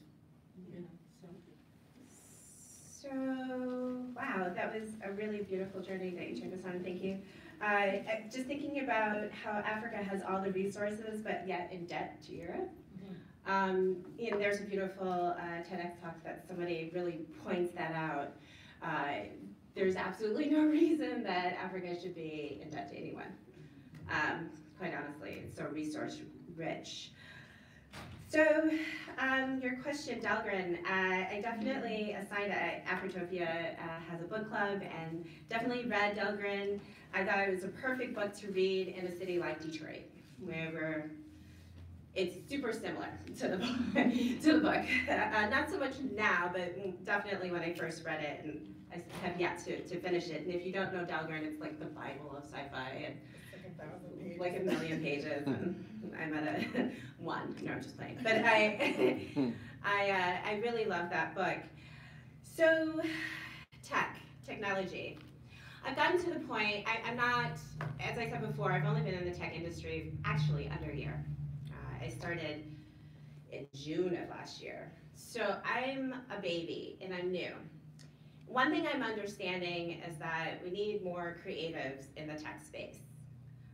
We need more Afrofuturists. We need more people there, present, having the conversations with the developers and the engineers in the space, really helping to kind of expand the conversation. So what I've come to learn is that there's a lot of philosophy behind tech, and that philosophy is usually libertarian, this kind of radical free market kind of notions and things of that sort, that they feel that tech can just solve all the inequalities, right? And it just go away, which of course is extremely laughable. And this is why we need to be present. And this is why I do the work that I do. I know that it is white male dominant, especially in the United States.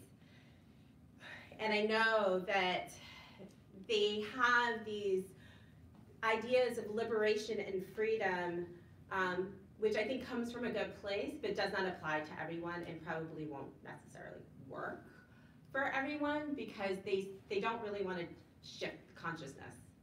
And that's what I always come back down to when it comes to tech and creating tech and participating. Unless we shift our consciousness, we're just going to repeat all these legacy systems. And it's just going to show up, right? I do not think, I feel like we need to be in a balanced space. I like this idea of being with the tech and then, taking a break from the tech, but it's very difficult to get away from it. Plus, I think it's been very beneficial in being able to have these kind of diasporic kind of conversations, connecting with, with other people around the world.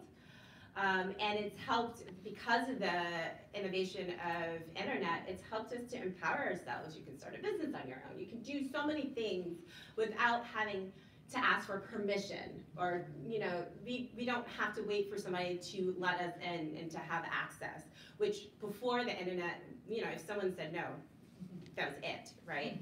And so now it's the same with trying to find a loan for a home. They're trying to create these things in blockchain so that we don't have to deal with these third parties that they know is a block for so many people who want to accrue any sort of wealth or just power. Blockchain technology was literally created with the mindset of making sure that I have ownership over my data, and that I can have more power in my participation in an economic system. To me, that is something that Black people have been searching for, this power in an economic system. And so this is literally experimentation. It's only been around for 10 years. So, you know, we're at a space now with EOS. There's many different types of blockchains. So it started with Bitcoin, and now there's EOS. And it was literally created to really look at how can we create another type of, not just economic system that has no violence, harm, that does not extract and exploit human beings, but also what is a new governance system. So it's the first blockchain that is governed by people, and that's why I work with this blockchain. Because I really want to know what does it look like for the people to govern an economic system. Right now, literally, people sit in a room, usually white men, like in Bretton Woods, right after World War II. They literally, United States gathered their allies together, all white men in one room, sat down and said, hey, basically, the USD is gonna be like the global currency. You're gonna use it to buy oil and things. You're gonna have to convert into USD to get access to X, Y, and Z. They literally decided this, and then we're forced to participate because the trickle-down effect of that, right? What I love about blockchain technology is that all of us can sit in the room and say, we're gonna create our own token, and it's going to service X, Y, and Z. With the inflation, we're gonna put that pool of money aside, and then we can create a grant-making system. We're gonna decide how it's gonna use, what its value, who will accept it, everything. Literally, everyone is in this room. And that's a decentralized autonomous community. And that, I think, really is in line with a lot of the, I think, imagining of what it means for economic power. The redistribution of economic power and political power for Black people. So, you know, as much as the tech has its issues with cobalt and things of that sort, and that's something that I talk about all the time, like, I'm addicted to my iPhone. I have no idea how I'm gonna give it up, but I know that in order for this to exist, children mined for resources for this. I don't know what to do, right? I think this is our attempt to try and do something else. And I don't think that this economic system that is extracting and exploiting will ever really go away in our lifetime. But what we can do is create parallel systems. So for me, it's all about options. And that's the problem. The people have never had options in an economic system. We were always regulated to this one. And so cryptocurrency allows us to say, I don't want to participate in that system. I'm going to participate in this one, or that one, or that one, or that one, or that one, or that one. There's over 1,000 or more cryptocurrencies. So you get to choose which one you want to use. I like that, you know, that it's the options and our ability to really co-design our own economic system according to our needs is really important to me. And this is why I work in that system. And that's why I'm inviting all Black people and women to the table. And that is also, you said something about not feeling invited. And that sort of strikes me about something, again, that is inherent to Afrofuturism, is that you don't need to be invited. You know what I mean? If you recognize the power or the ability for that technology or that system to work for you, then it's about just doing it. And so even if that means taking it and creating it outside of whatever everybody else is doing, it's just doing it, because in the current context, if it's something great and good, you're probably not going to be invited. You know, I mean, and just getting back to that quote about there is no capitalism without racism. It's just, I mean, it's a competitive game. And I think that's really exciting. So we just have a little bit more time. We received a question from Twitter. Sure, great. And also, I think I'll ask this question from Twitter. We'll get somebody in the audience to ask their question, and then y'all can kind of choose which of the two you want to answer, if you want to put them together, but we just kind of have time for one, so I'm trying to like pack two into one. Great. So Terry B, at Terry B Designs Co. on Twitter, who's a Black woman and design strategist in Detroit, asks, what can Afrofuturism mean for my business? And then, does anyone from the audience want to add, it doesn't have to relate to that question at all, but a question, okay, I got one back in the room here.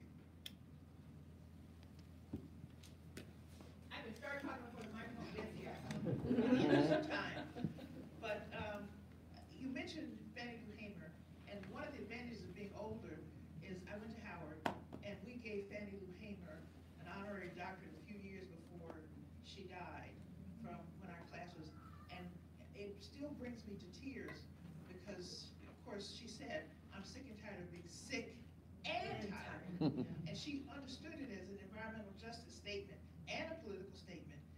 And at graduation, she said, you don't know how much this means to me.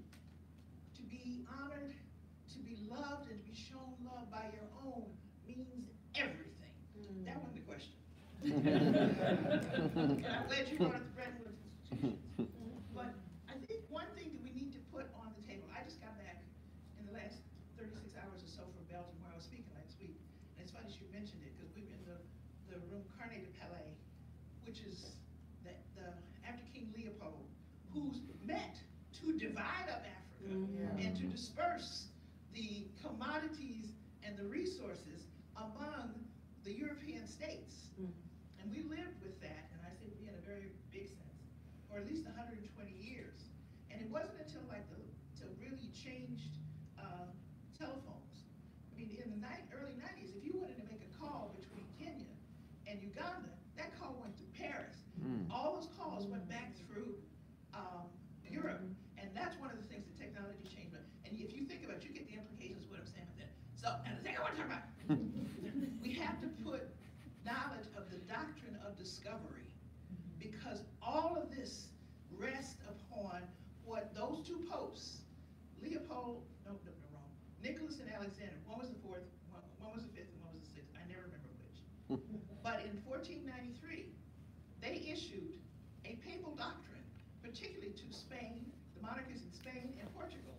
And the output of that was to say to Henry the Navigator, to Vasco da Gama, and all those other dudes, I have a piece that is a divine directive that any people we encountered, and people was in quotes, we have the authority to enslave them and to take all riches that we find in any country and take it back to its rightful place as directed by God in Europe. Now that is just a plain flat out racist based, not a political statement as much as it is a financial one. And we need to understand it in its hard, cold. We have lived as in the last 400 or 500 years as a result of that. And that needs to be on the table because, and I will stop. And this is what part of my message was when I was in Belgium last week. We need a whole lot more truth-telling up in here. And until we get some truth-telling, I mean, the Haiti Revolution, Henri Toussaint Louverture, and Dessalines, they made France tail their tails under their butts and leave. The Louisiana Purchase was not a brilliant thing that Thomas Jefferson created. It was a fire sale. So we need to put some, it was. France was anxious to leave. And so we need some perspectives that we haven't brought to our youth, to ourselves, over too many generations. The ambassador from Haiti came up and kissed me after I said that at the event. He said, I didn't know anybody in the United States understood that. But the people in Haiti understood it, and they understood even when George Washington Williams, the first black ambassador from the United States, who was the ambassador to Haiti and who was a historian, put all that together. I'm not talking anymore.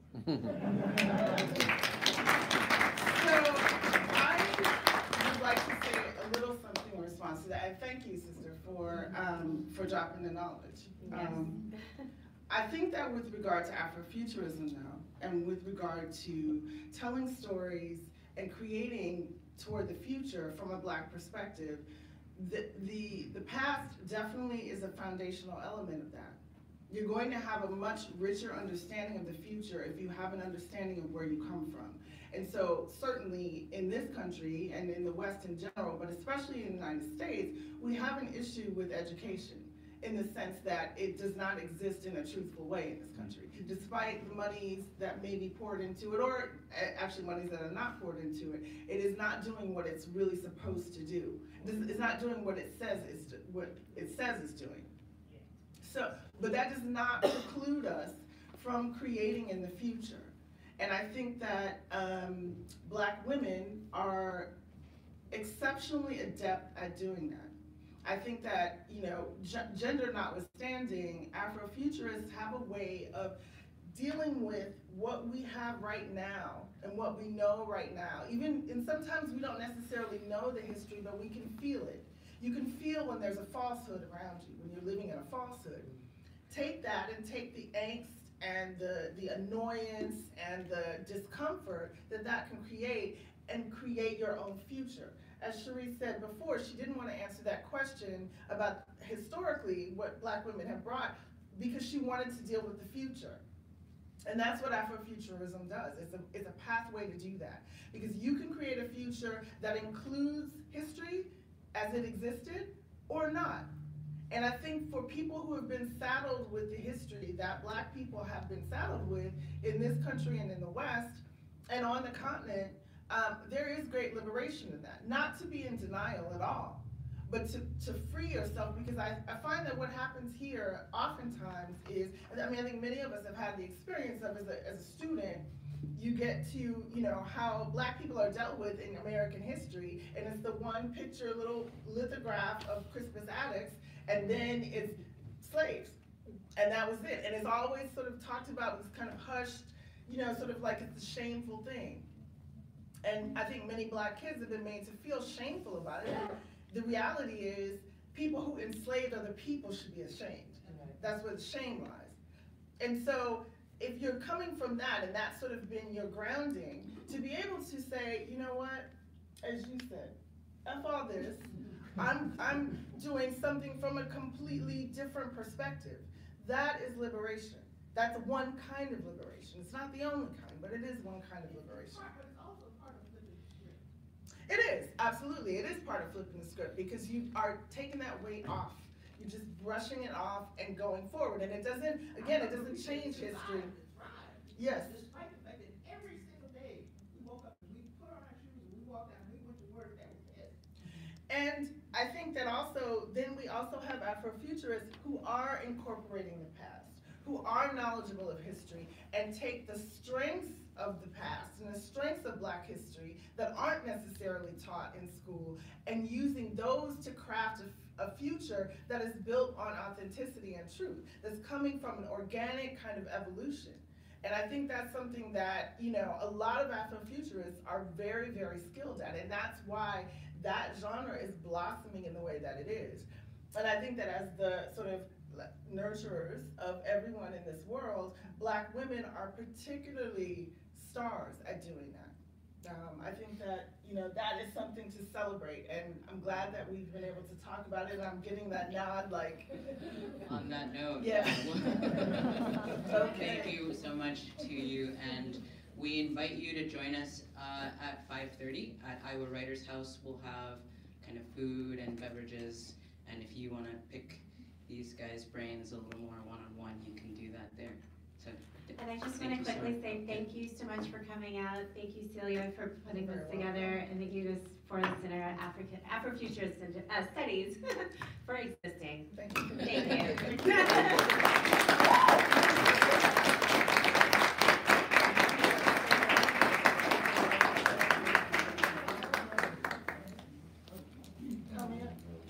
Iowa Writers House address is, I'm Googling as I speak. Come in.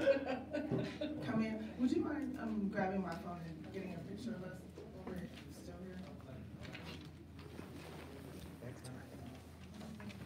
332 East Davenport Street.